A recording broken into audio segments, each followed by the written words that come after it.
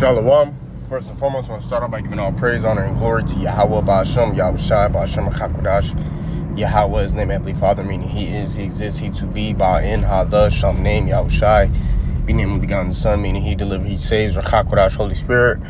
Double honors to the apostles and elders, great Muslim that were well. Peace and blessings to the elect in the nation of Israel.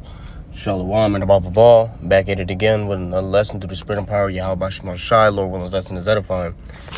Another edition of quick breakdowns. Just gonna get straight to it through the Spirit. This is Psalms 47, and the main point that I wanted to get was verse 5, but I'll just start from the top. Psalms 47 and 5. Actually, I'll start at verse 5. Psalms 47 and 5.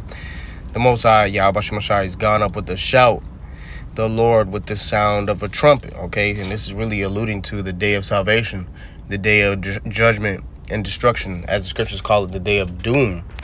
All right, which shall be the end of this time. That's in the book of 2nd Ezra. So why does it say the Lord is going to go with a shout and with the sound of a trumpet? Because Yahweh Shai, all right, is going to execute judgment upon this place. And when Yahweh Shai returns, He's going to lift up a shout and call the elect unto the chariots. All right, but He's also going to, the trumpet's going to be blown, the seventh trumpet, which is the completion of the Lord's judgment. Okay. And Yahweh Shai is going to gather His elect. And He's going to, execute fierceness and wrath upon Esau's kingdom. This is Isaiah chapter 27 and verse 13. And it shall come to pass in that day that the great trumpet shall be blown. Right. That seventh trumpet is going to be blown. All right. When Yahweh Shai returns, which is the completion of the Lord's judgment upon this place. That's why it's known as 7. 7 is completion. And they shall come which were ready to perish in the land of Assyria. Meaning what? The Lord's going to deliver us, Lord willing, we're of that elect, from America. All right, because America represents modern day Assyria, modern day Babylon, Rome, so on and so forth, man. Nineveh. All right, you have to read it in context. And it's called Assyria because Assyria had us in captivity, pursuing to the northern kingdom. Just like how Babylon has us in captivity, both southern and northern kingdom. All right. It says, and the outcast in the land of Egypt. Right, because we were outcasted over here. Really, our homeland is the land of Israel. But the fact that we're here in the Americas just proves the curses are real, because the scriptures say we would be scattered. And the Lord's going to gather the scattered of His, the dispersed of Judah, as the scriptures say. He's going to gather the scattered Israelites abroad, James 1:1. From the four corners of the earth. That's in Matthew 24. All right. It says, and shall worship the Lord in the mount and the holy mount at Jerusalem. Right. Because the Lord's going to give us our land back. And we're going to worship Him continually. This is 1 Thessalonians 4. Starting at verse 16.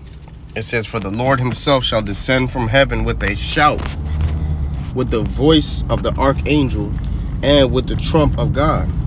And the dead in Mashiach shall rise first. Right, so when the day of judgment, Yahweh Shai is going to return with that shout and with the trumpet. It says, and the dead in Mashiach shall rise first. So those who died for Yahweh Ba'ashem Shai, those who died for witnessing Yahweh Shai, they're going to be raised up into the chariots first and get a new body. Okay? Then the elect which are left alive are going to be raised up. And it says, then we which are alive and remain shall be caught up together with them in the clouds, right? The elect who are left alive, to meet the Lord in the air, and so shall we ever be with the Lord, right? So that's basically going into the salvation day via the chariots. Why are we going to meet the Lord in the air? Because He's going to beam us up, Lord willing, we have that elect number, into the chariots, which were the world known as the so-called UFOs. All right. But in that process, He's going to lift up a shout. And what is that shout going to be comprised of? Him calling His elect up into the ships. Revelation 11 goes into that. Revelation 11 and verse 12. And they heard a great voice from heaven saying unto them, come up hither. And they ascended up to heaven in a cloud. That cloud is representing the fathership that Yahweh Shai is coming back in. It says He comes with clouds. The clouds is alluding to the UFOs, so-called UFOs, which are really the chariots of the Bible. And why are they likened to a cloud? Because, like it says in Exodus 13:21, cloud by day, pillar of fire by night. The chariots have the technology to cloak themselves in the form of a cloud. You can look it up. Esau calls it a lenticular cloud. It's when a cloud is shaped like a UFO. All right, when you look up a lenticular cloud, L-E-N-T-I-C-U-L-A-R, lenticular cloud, you'll see that the chariots truly do take on the form of clouds, man. Okay, and there's actual video footage of clouds, which were really chariots, you know, moving very low to the ground, moving very irregular, moving at fast speeds. Clouds don't normally do that. So what is that really? That's really the chariots doing that. All right, cloaked as clouds, you know. And that goes to show you the greatness and the power of Yahweh Bashimashai, because the scripture said the Lord's power is very great, and most of his works among men are hidden. You know, here it is. Jake want to be seen. Jake want to get the Raz and the Daz, right? They want everybody to see him stunting. But the Heavenly Father, he's great. All right, he's exceedingly great. You know, and he's low key with his moves. He's very mysterious.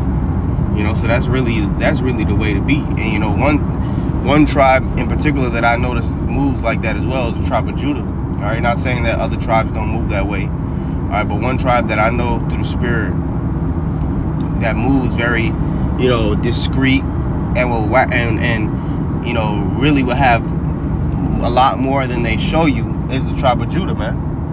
All right, Judah's the type of tribe to act like they're broke. All right, but the whole time they got $1 million stashed away, but they'll act like they're broke because, you know, they're just discreet like that, and they want to see who's really for them and who's not. You know what I'm saying? Because it's easy, like you say, everybody's a friend to him that giveth gifts, roughly paraphrasing. So it's easy for everybody to be cool with you when you got something they want, you know. But when you seem like you don't have anything they want and people still show you that respect and that love, then it's like, all right, yeah, you are actually worthy of it. You know, it makes sense, don't get me wrong, but that's one tribe I noticed that actually moves like that. But the Heavenly Father, Yahweh Shemashai, is the same way. All right? Which is spiritual, you know?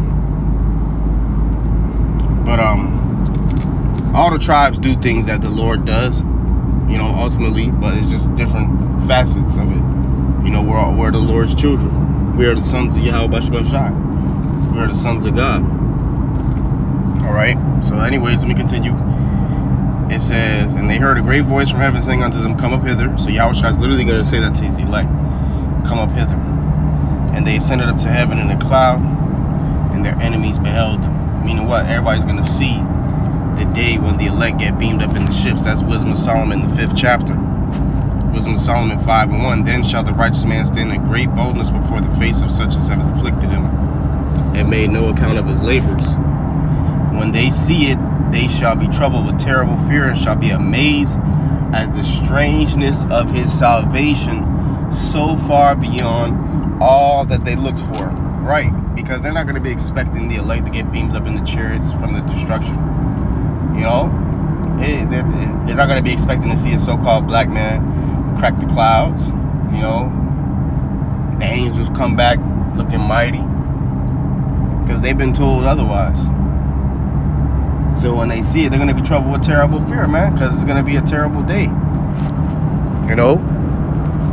But the elect are going to rejoice. All right, this is Jeremiah 25:30. This is really going into what the Lord and his trumpet and the shout, right? Jeremiah 25:30. This is really more so the shout. It says, therefore, prophesy thou against them all these words. Prophesy against who? These other nations, including the nation of Israel. And say unto them, the Lord shall roar from on high, and utter his voice from his holy habitation. Right, when Yahushua comes back, man, he's going to be, you're gonna hear the passion of Yahushua when he gets down and destroys this place, man. All right, it says he's gonna cry like a travailing woman. All right, when a woman is pregnant and she's giving birth, you know, you hear a woman screaming and groaning and hey, Yahushua, you gonna hear him roar from on high, man. All right, when he brings the destruction from this place. It says, and utter his voice from his holy habitation. He shall mightily roar upon his habitation. He shall give a shout as they that tread the grapes. against all the inhabitants of the earth, right? It says, as they that tread the grapes, because Isaiah 63, Revelation 14 goes into those grape clusters that are going to be destroyed because the harvest is ripe. Okay? Esau represents those grapes.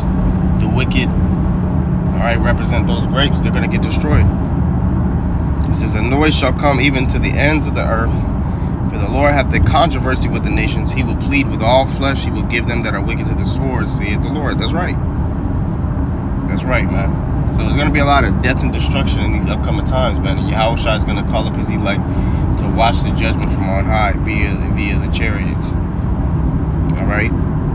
But it says he's going to come back with that shout, man. Shouting for his elect to come up hither.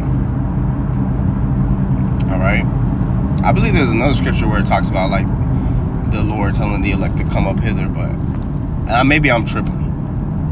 I know I got the one in Revelation 11 already, but I feel like there's another one, to be honest, besides 1 Thessalonians 4 and besides Revelation 11. If I'm tripping, then, you know, Salakia, but I feel like there is. But nonetheless, Psalm 78 and 65, then the Lord awake as one out of sleep, and like a mighty man that shouteth by reason of wine. Right, because, you know, right now it seems like the Lord is sleeping, which he's really not. There's a lot going on in the earth right now, which shows that the Heavenly Father truly, Yahweh Shai truly is working. But, you know, we're not seeing Esau's kingdom being shaken up majorly. We're not seeing this place fall. You know, the elect are still downtrodden in society. Okay, the wicked are still seem like they're winning. You know, so it seems like the Heavenly Father's taking the back seat and he's sleeping, right? But it says he's going to awake as one out of sleep, because when the Lord comes back for that judgment, it's going to be like, damn, like, where was the Lord this whole time? That's why the wicked end up going to say, where's the Lord thy power? Because the Lord ain't been showing his hand like that, you know? He ain't been judging the earth so terribly to the point where they calling him Allah Shadia like they did in the past. He's really took the back seat and let things play out, right? But the time's going to come where the Lord's going to really show a lot of divine intervention. And people are going to be like, damn, like, it's like the Most High as if he was awakened out of sleep, because they're going to see the power of the Lord being manifest in these times. It says, and shouted by reason of wine, right?